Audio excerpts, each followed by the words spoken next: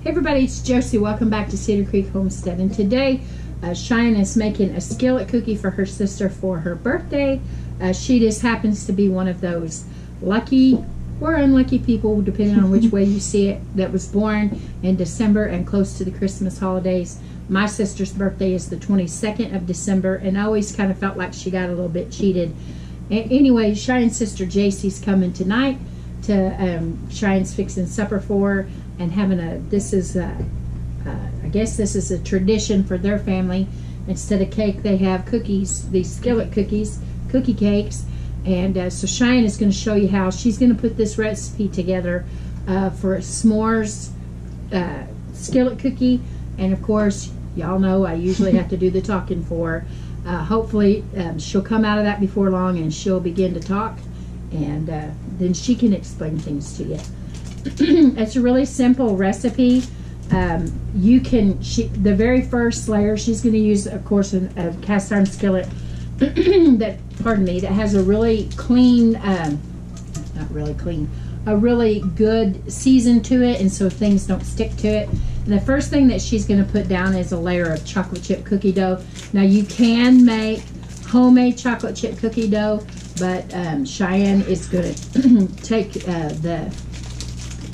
the easy road, I guess you could say, and use just regular cookie dough. You don't have to use name brand. You could use store brand. You probably not, because it's cold. If it was soft. And she's just gonna just spread this out in the pan. This is a 10-inch skillet, and she's gonna definitely use two packages, maybe of cookie dough. Maybe three. You could make it bigger by just adding more ingredients. You know, some people have those great big cookie skillet cookies, depending on what you're making it for. You may want to make it for a birthday party, and if they don't like cake but they like a cookie, this would be perfect. And so the bottom layer is chocolate chip cookie dough.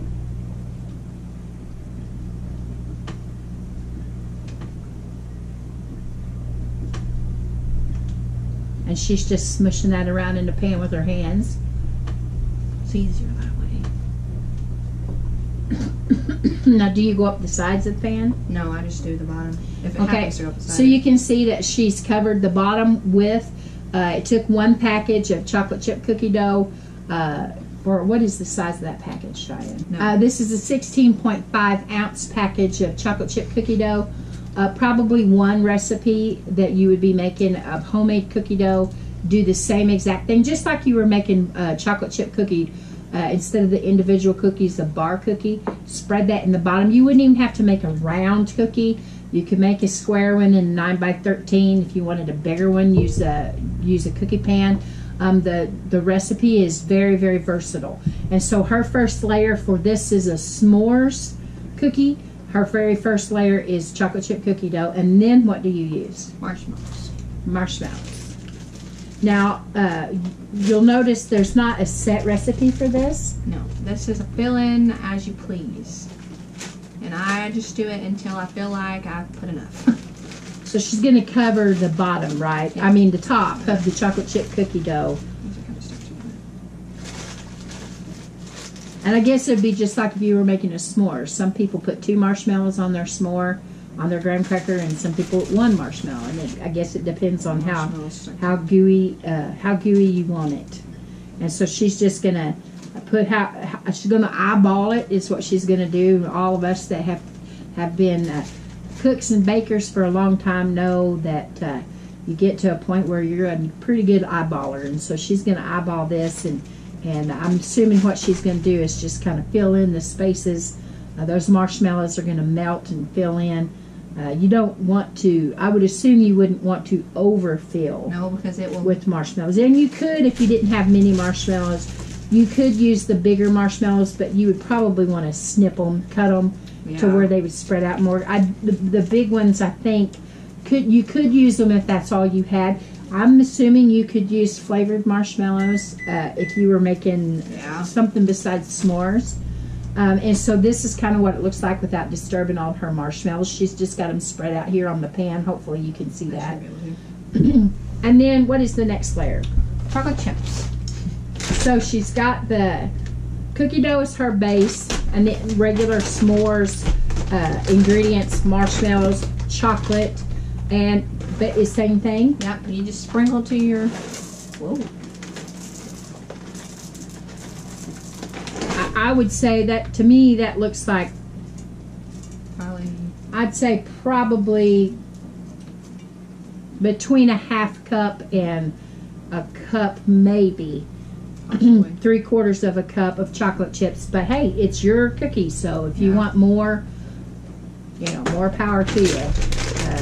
But I'd say between a half and 3/4 of a cup of chocolate chips. Then what is the next step? Another layer of cookie dough. Okay. This is not fat free. This is for her little sister Josie's birthday, and trust me, she's good. She can have the sugar, and she'll be just fine. She weighs like 9 pounds soaking wet. So the next layer is, so it's like a sandwich. It's like cookie dough, marshmallows and chocolate chips, and then another layer of cookie dough. I'm sure this is going to be a little trickier than just what the first layer was. It's easier if you flatten it out first and then just place it on top. So she's just kind of building her crust this time. You might be able to roll it out and transfer it like you would have top pie crust. I don't know. She's never done that. She's just always made it just like this, and it works for her. And it's less dishes, less mess. Ladies, we all know less mess at Christmas is good.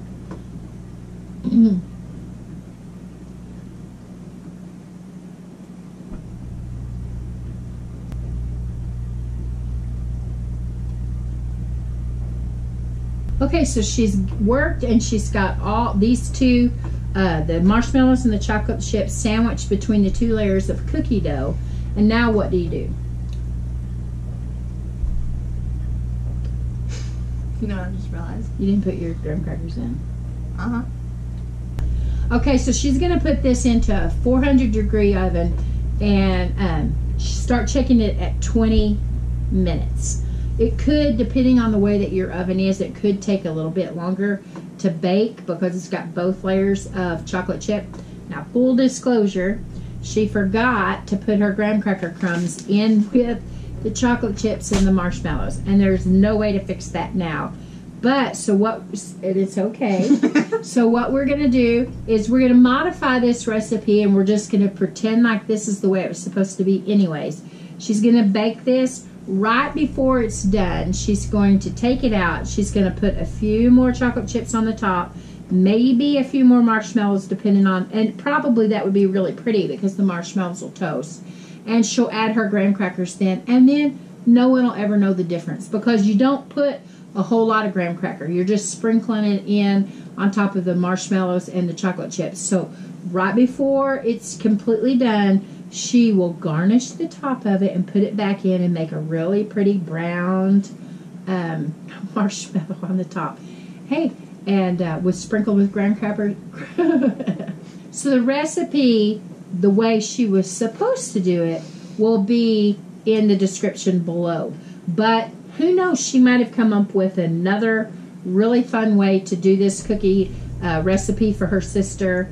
And it might work. It might be really pretty to have the marshmallows toasted and the graham cracker and the chocolate chips on top.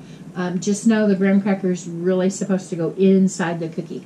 But we're going to put it in the oven at 400 degrees. It will start checking it at 20 minutes. We'll show you when she puts the toppings on, and we'll bring you back when it's done. We may not get to show you the actual consumption of the cookie because it's for a party for her little sister when she gets here tonight. So anyway, we'll come back when we move to that next step. Okay, so Cheyenne is going to put some chocolate chips on this.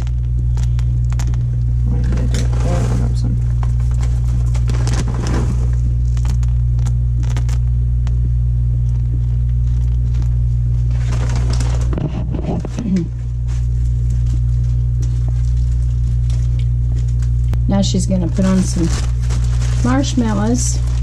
The marshmallows are kind of stuck together, so they don't really sprinkle.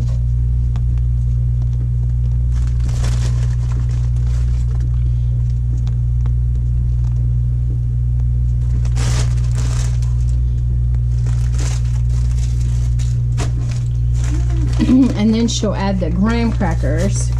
Remember, this is our happy little accident here. We forgot to put it on the inside of the cookie, but we're going to take it for what it is and see if we haven't come up with a prettier way to put the graham crackers just around and let them bake into that.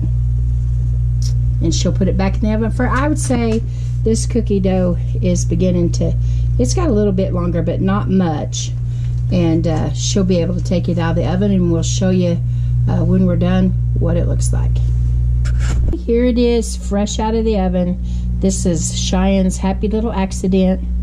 And I kind of think it looks nicer than just the way she did it before. With, I mean, it's delicious the way she did it, but with the marshmallows and chocolate chips and graham crackers on top, you can definitely tell that it's a s'more cookie.